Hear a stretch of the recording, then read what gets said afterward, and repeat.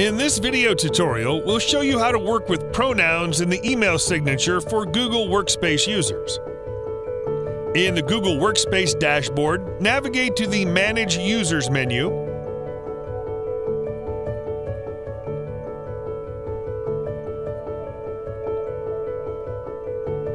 In the Employee Information section, the Type of Employee field can be used to define the pronoun.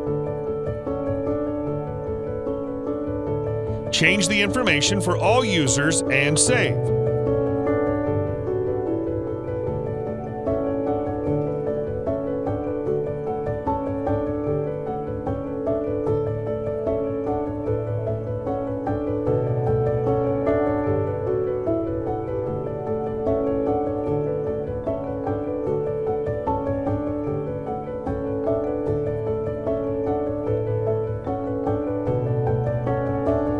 With the information changed, go to the Bybrand and import the Workspace users list to create email signatures with pronouns.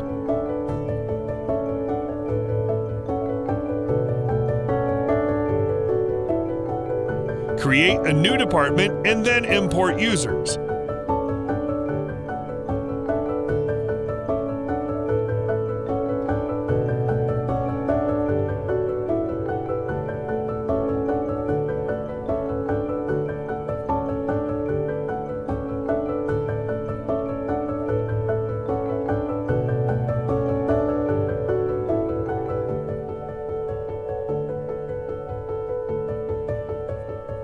The second step is to set the email signature.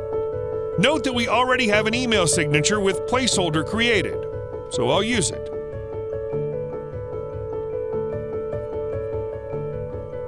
In this part, you can see the email signatures for each user, but we still don't have the pronoun field.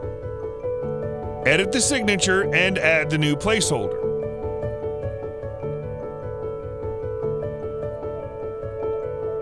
The field representing the type of employee of the workspace in Bybrand is the employee description.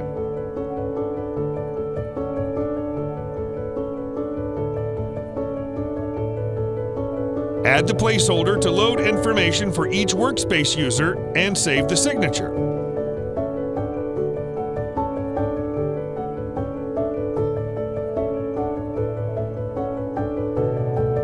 Note that the pronoun information is now loaded in email signatures to all users. You can also add or change the field manually in Bybrand.